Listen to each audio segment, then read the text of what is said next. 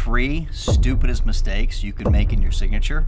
Well, in this short video, I'm gonna tell you. Now imagine you get elected to the Secretary of Treasurer and you have this signature. What an embarrassment. It's so bad, not only did CNN make fun of him, I was on CNN making fun of him, and they had him change it to a new signature to print on the dollar bills. Now, you're watching this and you're probably never going to be a secretary, or maybe unless you're a rock star or you are a movie star, you need to think about your signature, not just your celebrity autograph. So here's the 3 stupidest things I consistently see in signatures that can cost people money, cost people lawsuits, and generally make yourself look like a jerk. The first and most common mistake is making your signature illegible. Scribbling X's, Y's, blah, blah, blah, blah, blah. First of all, anyone who sees that on a contract, they think you're kind of a jerk. It's been my experience. If you can't take the extra 6 seconds to sign your name where I can read it after we have a contract, I'm not gonna trust you very much. I remember there was a $14 million house in Las Vegas that was in a lawsuit for 2 years because the broker signed his name with an X or a G or a squiggle.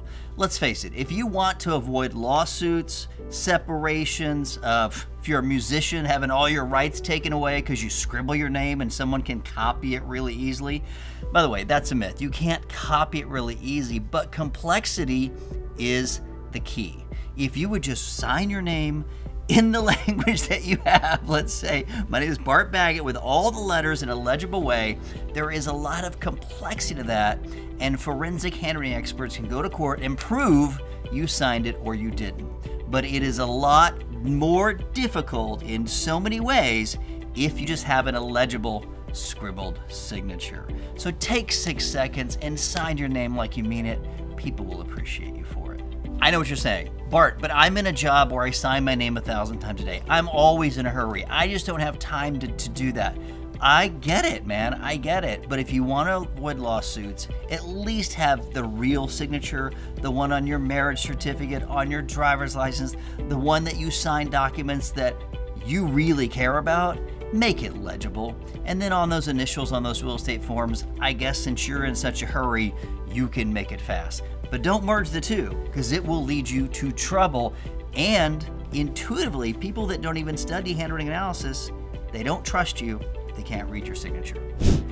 Now, the second dumb thing people do is they cross their own name out with their pen.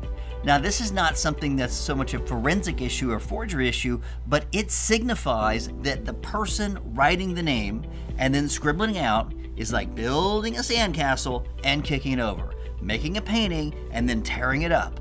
If you sign something clearly, do yourself a favor and avoid bringing any strokes, crossing back, and crossing out your own name. That is a sign of self-sabotage, self-destruction, and it can't be good for your unconscious mind. And finally, the camouflage trait. What the camouflage trait is a circled signature where people write a circle because it looks cool, it looks clever.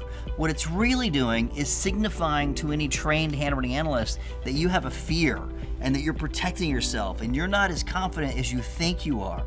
So circle letters, despite how artistic you think it might be, sends a really bad signal to those of us trained in handwriting analysis that you have a fear of being known. Now, I realize most of us developed our signature 3rd, 4th, 5th grade. Some people go, oh, I like my 3rd grade teacher. I'm gonna write her name like that. And that kind of might be how you develop your signature, but that's not how you developed your handwriting. Your handwriting is brainwriting, comes from your unconscious mind, and many times people's signature is wildly different from their handwriting. Again, if you're a movie star or a rock star, you get a free pass. You can have ugly, scribbled autographs. That's not a big deal. But for the rest of us that sign contracts and Valentine's Day cards and things that matter, we're gonna have a legible signature. And if you're thinking about how to rewrite your signature, think about all the negative traits that they can tell in graphology or handwriting analysis and avoid those traits. Now, I realize not everybody's trained in this science, and I get that, but viscerally, people recognize negative traits. So do yourself a favor, redesign your signature in a way without these 3 traits, and there's about 10 more I can tell you about on another video or inside one of our courses. My name is Bart Baggett. I'm with Handwriting University International. Appreciate you watching this video. Hit subscribe, hit like, visit our page, and let's learn more about handwriting analysis and forensics.